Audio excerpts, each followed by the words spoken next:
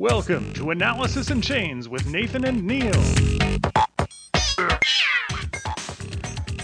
Greetings, one and everyone. Nathan here, along with Neal. We're looking today at the Bitcoin crash that leads to the Bitcoin cash. How you doing today, Neal? Nathan? I didn't sleep much over the weekend. I was too excited about what was happening with Bitcoin Cash. I think I was checking updates at 2 a.m. in the morning on Sunday morning. So that's how awesome it was. It's amazing. So if you haven't found out about it yet, there's been some big news, big moving and shaking in the Bitcoin world, hasn't there? Last time we had our show, it was just after the announcement that Sega 2X was going to be cancelled. So naturally, we all sat back and thought, okay, that's it. Bitcoin is going to become a more solid community and we're going to see it take off and go to the moon. And I proclaimed that 2018 was going to be the year of the Bitcoin.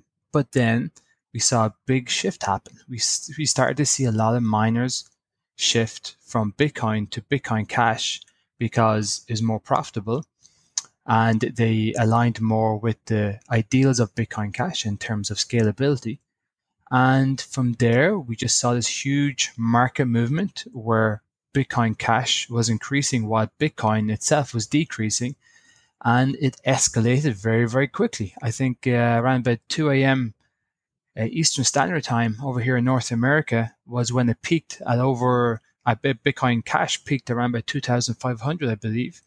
And it was only maybe 1,024 hours beforehand. So it really was super, super intense. Some people were reacting like it was end of the world for Bitcoin, but things have now calmed down back to pre-FOMO price, which is around about 1,300 for Bitcoin Cash. And I believe Bitcoin's gone back up to 6,600 after dropping to 5,800. So very, very exciting weekend. Brings up a lot more politics in the world of Bitcoin and cryptocurrencies, but I think the next few weeks are going to be very exciting. Oh, absolutely. It really does just go to show you just how speculative this all is. Because it's not like Bitcoin Cash gained, double its value or 10 times its value overnight. But it certainly gained the confidence, 10 times its confidence value from the local investment community. Yeah, and a lot comes down to Sega 2X. There's a lot of anticipation in regards to that hard fork. People saw it as free money. And I think people were investing based on that. And that's potentially why Bitcoin was climbing so much in recent months. And because it was climbing so much, more people were piling in. People who never invest in cryptocurrency and just set up a Coinbase account would just piling into Bitcoin. But it seems that a lot of people in the know, or a lot of the people on the inside of cryptocurrencies, and again, this goes back to what we're saying on Friday, is that a few people make the big decisions. And obviously, some people have started to feel that because of Sega 2X cancellation, there was no way forward for many miners, and they made this big shift over. So in terms of the valuation, just going back to your point, why it climbed up so high is usually when that happens, and we see in the stock market, is because of anticipation of the future. That this move of miners could see potentially Bitcoin Cash gain over time. It may not shoot up to 6,000 in a week, but it could start a tear over the period of the next few months. So I think that was why it spiked up so much, and people overreacted naturally. But I think that we could see more adoption of Bitcoin Cash. And one of the reasons why is many merchants have actually come out in support of Bitcoin Cash. So the type of merchants that are out there are people who do a lot of their business just in Bitcoin, and they were badly impacted by the fees and the transaction time. So imagine if you're always selling something for $100, say, dollars, and you're using Bitcoin for transactions. Well, over time, the transaction fee was increasing to a point that it just was becoming less feasible for your business model. So there was a lot of merchants proclaiming that they were going to switch to Bitcoin Cash from now on. And I guess with that, many people start to see a good reason to invest for Bitcoin Cash for the future. One of the things that I find really interesting about this is the whole nature of a decentralized currency, right? When Bitcoin started out, it was sort of the idea of, well, we have this decentralized currency. It's not controlled by a central authority, not necessarily in any person's control. And so it allows us to sidestep a lot of the barriers that traditional currencies have, like sending money overseas, sending money direct person to person, holding value without having to trust someone. But when you scale that up and you end up having larger and larger groups holding Bitcoin and making decisions collectively when they're not used to making collective decisions, well, you end up getting this herd mentality thing going, right? So just how quickly the favor can shift from Bitcoin's going through the moon to a couple of people making a decision to all of the miners or some of the miners moving over to Bitcoin Cash because it ends up being more profitable for them. Well, it's interesting just how fast that can move, and that's something that people tend not to take into account when they're doing their forward thinking and their planning and where to put their investment. Yeah, it's really all down to the fact that a decentralized world, while it has a great ideology, is very hard to enact. And going back to your herd mentality, it is natural that people become tribal. It's very hard to make everyone non-tribal. It's human nature. And when you look at miners and how they pull together, they pull the resources. Well, look, in an ideal world, every single miner will be their own entity and be 100% decentralized. But again, there is a herd mentality. Some people think, well, if I go in with another miner, and if he gets the new mined Bitcoin and I don't, and we share it, well, then it's more profitable that way. And so to have this perfect sense of decentralization, perfect sense of decentralization is very, very difficult. And the thing is, we're playing with free market dynamics. There are no regulation. It really is a complete free for all system. And naturally, as you're going back to your point, human emotions will take over. People will become tribal. People will, adopt a herd mentality, because when you're in a very decentralized system, it's very, very lonely. You're very, very exposed. You need to mitigate risks. And so I think the idealism of Bitcoin is very hard to hold up while it grows. The scalability is going to be very, very difficult. And remember, this is a new economic concept, decentralization. I think over time, there will be better strategies out there to help it evolve. But, only time will help us with that. We need to experiment. We need to fail. We need to try. And so what we're seeing is that in action. We're now seeing two methodologies two ideologies on how to implement decentralization. And, we're just going to let the market decide. There's a lot of paranoia, a lot of conspiracy theories going around, and a lot of mud flinging at each other side. But, as a analyst and person observing this, it's quite incredible, and it's a great learning opportunity.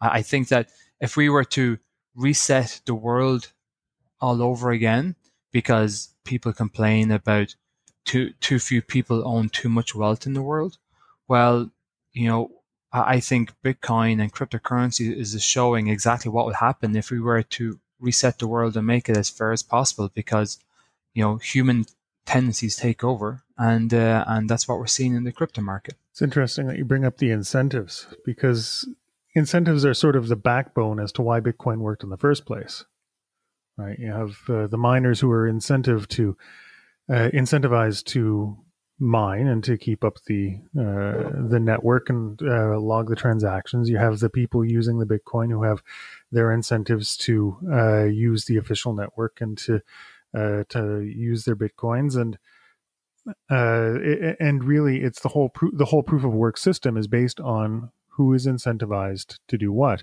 And the one thing it doesn't take into account is what happens if there's a competing network and people are incentivized to go use that instead.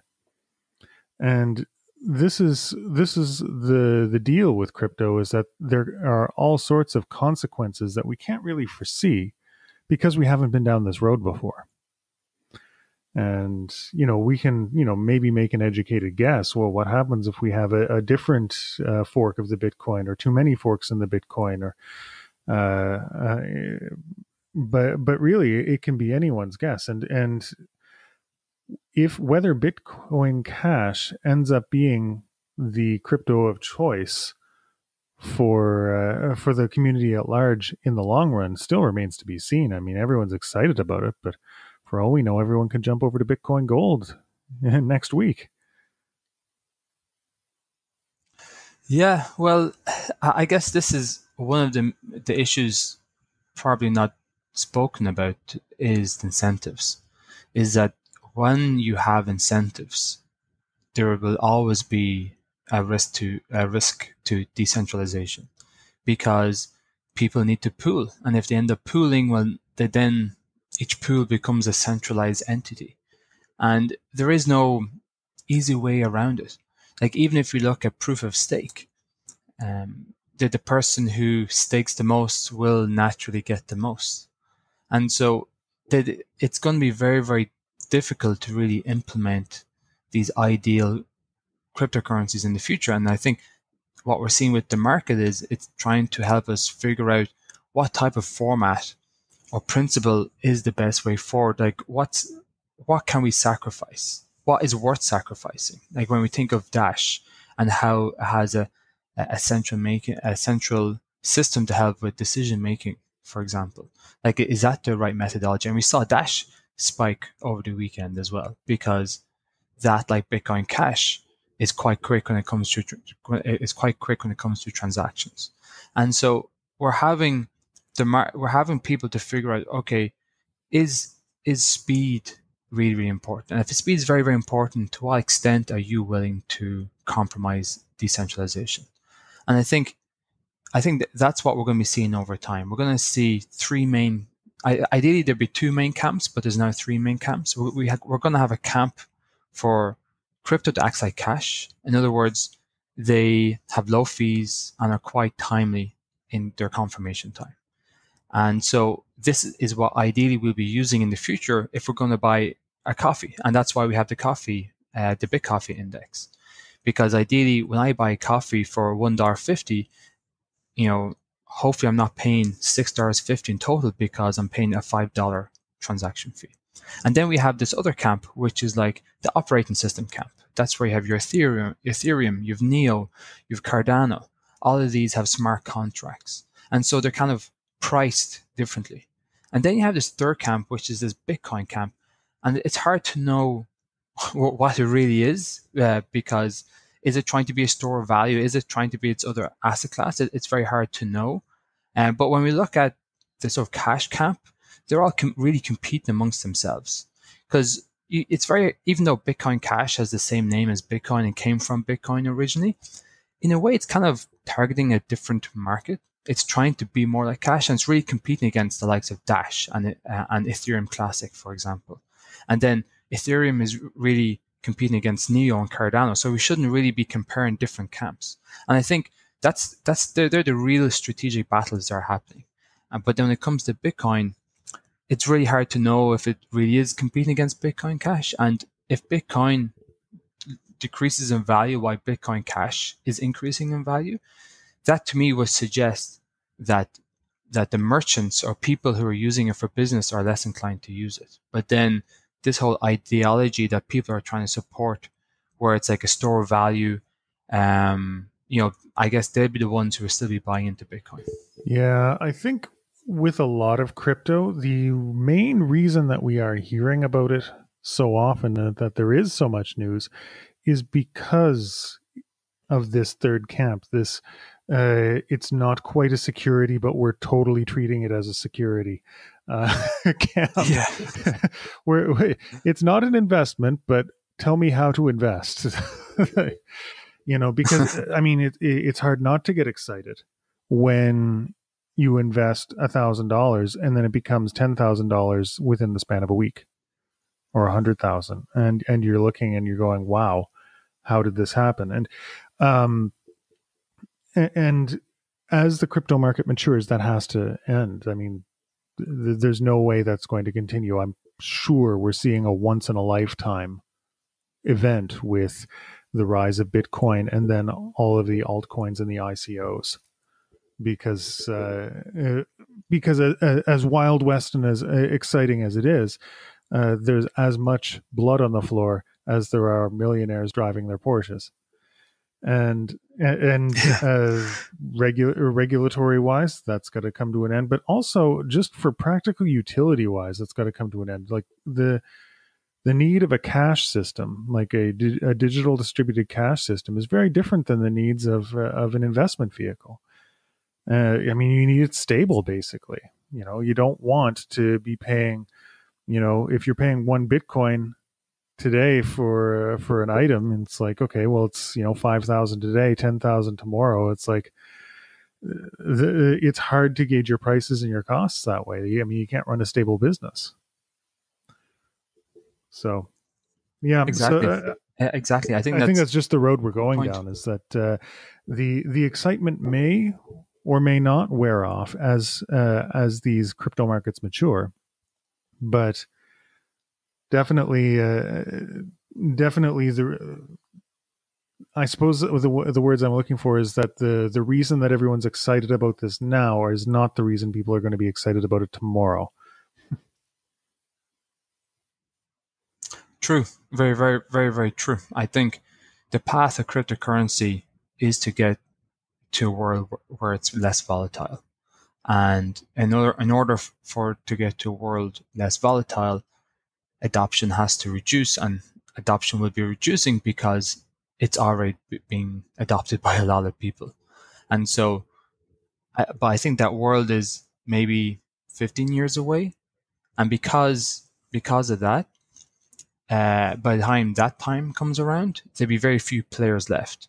And effectively, we're all just trying to pick a winners now. We're all just, to a certain extent, we're all gambling, because no one can see into the future.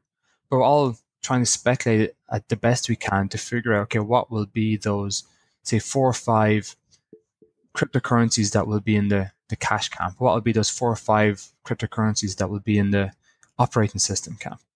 And the thing is, between now and 10, 15 years, the volatility, I think it will remain there. And unfortunately, there's nothing we can do. I think the idea behind those financial investment vehicles, like the ETFs that people keep talking about, they're hoping that would reduce volatility in the likes of Bitcoin. But truthfully, I think it's going to continue to be there until these cryptocurrencies mature. And while they're maturing, we're going to see more regulation. And I think people feel like regulation should stay away from cryptocurrencies, but in a world where there's not much opportunity in stock markets or bonds, I think a lot of institutional investors are going to be looking at cryptocurrency as a way to reduce or increase returns. And if that's the case, well, then regulation needs to creep in. I remember when I was watching Banking on Bitcoin, you see the Winklevoss brothers were the ones trying to push for regulation on exchanges. And so that really upset a lot of people because they felt that cryptocurrencies, and particularly Bitcoin, shouldn't have any form of regulation. But they're kind of ahead of their time because they knew that the sooner that they were regulated themselves or officially recognized, the sooner institutional investors would use them. So there will come a point where people will start to realize having regulation on your side is a competitive advantage and would actually increase adoption. I'm sure. So I feel that will eventually come as well. But I think we really are talking 10, 15 years away. And so that's why these days are more exciting because there's a lot more battles. It's the wild, wild west. And 10, 15 years time, it could be very, very boring, just like the currency markets of today. It's kind of funny. I mean, regulation is a dirty word in a lot of people's minds. And with good reason. Regulation can end up crippling exciting new markets. And at the same time, with this whole Bitcoin Cash debacle, who's to say that it wasn't a pump and dump scheme? Who's to say that the decision made to forego the SegWit 2x fork wasn't made by someone who just promptly sold a lot of Bitcoin right beforehand? We don't know. How can we know? And I mean, I'm sure, well, I'm probably not, but I mean, there's no way that we have of knowing because there's no regulation. So this is sort of the interesting thing, is that there are actually insiders at this point, and there's a lot of value at stake. I mean, we're talking, what, 100 billion market, which is, the size of a small hedge fund. And 90% of the value in that 100 billion market is is Bitcoin. So, and then in the number 2 and 3 slots, you've got 10% of the value. The ICO market is a sliver of that. Like almost all the value in the crypto market is Bitcoin. So, yeah, people stepping up to manipulate the market in any way they can. I would say the incentives are definitely there for that, whether or not it's actually happening. Exactly, and that's the crypto game. It is the wild west. It's you cannot say I am a big supporter of Bitcoin and then complain about market manipulation, because you're a part of a game that's about no regulation. And there's no regulation, well then anyone can manipulate the market. There's no one to wag the finger at you and say, you did something bad and you have to pay a fee.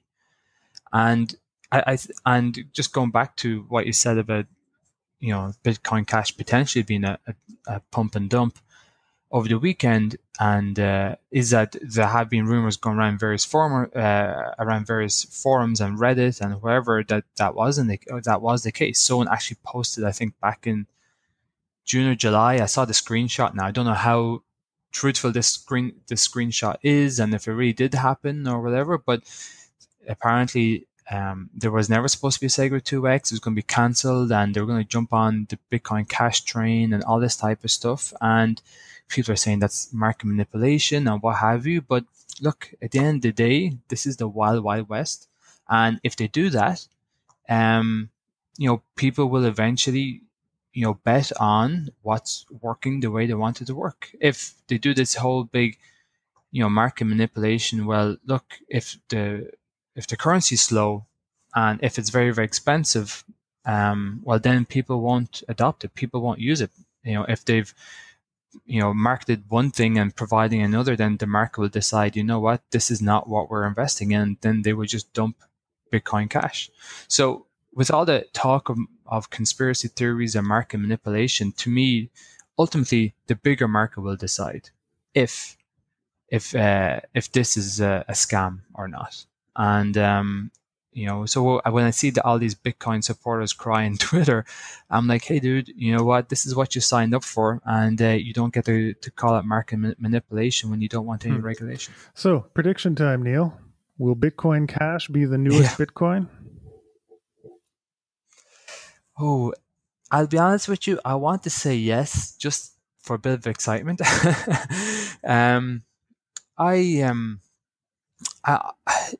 A part of me thinks that this is a good possibility in 2018, mainly because of two big factors. One being that if merchants or businesses who are dependent on Bitcoin switch to Bitcoin Cash because it makes more sense to them based on fees and transaction time, we could see a huge change in volume used in Bitcoin Cash, and we could see a big drop in volume for Bitcoin.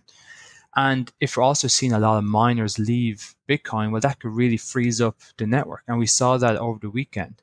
I tried to buy Bitcoin in Coinbase and tried to move it to Bittrex, and I think it took like over an hour for that to happen.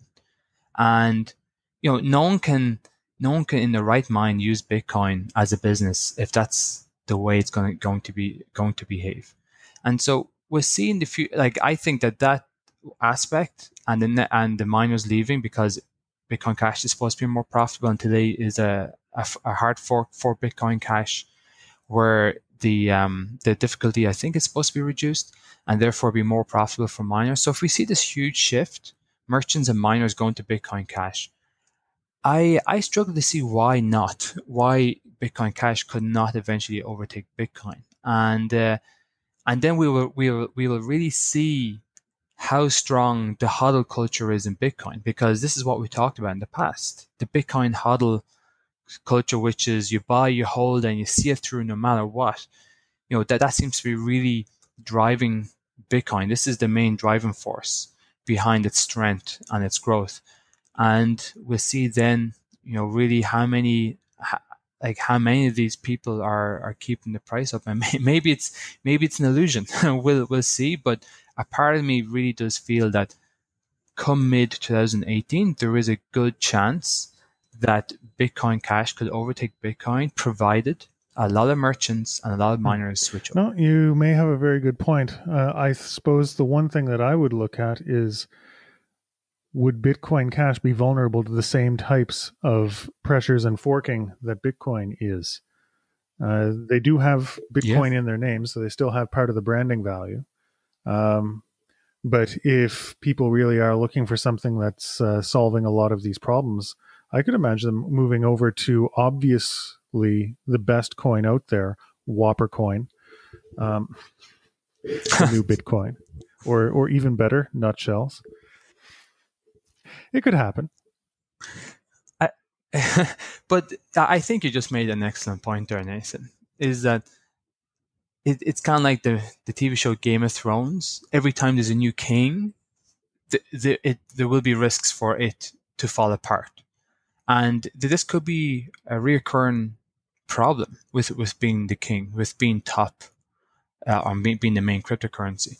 So I think that's a very interesting hypothesis. And if Bitcoin Cash does overtake Bitcoin, I will be very, very excited to see how the community will hold itself together. Will they start to fracture? Will it be more than about low transaction fees and transaction time?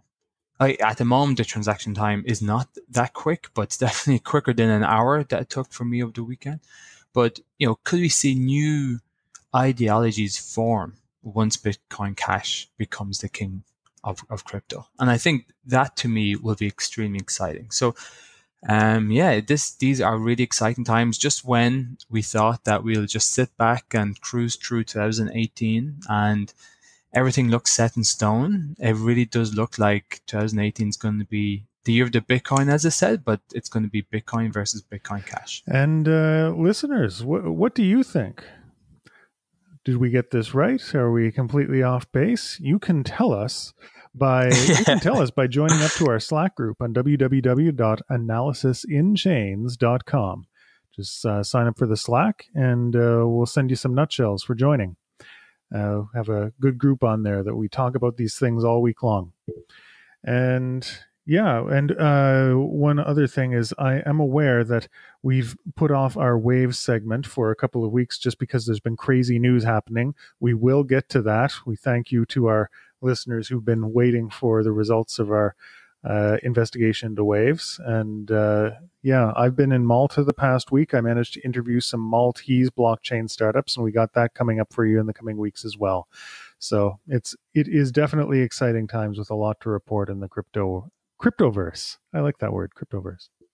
Anything else, Neal, before we sign off? Not really. I'm just going to go check the Bitcoin Cash hard fork to make sure it happens successfully, and the Cryptoverse. May the hodls be ever in your favor. That's our show. Thanks for tuning in to Analysis in Chains with Nathan and Neal. Check us out at analysisinchains.com, on iTunes, Podbean, and wherever else you listen to podcasts. Until next time, keep hashing.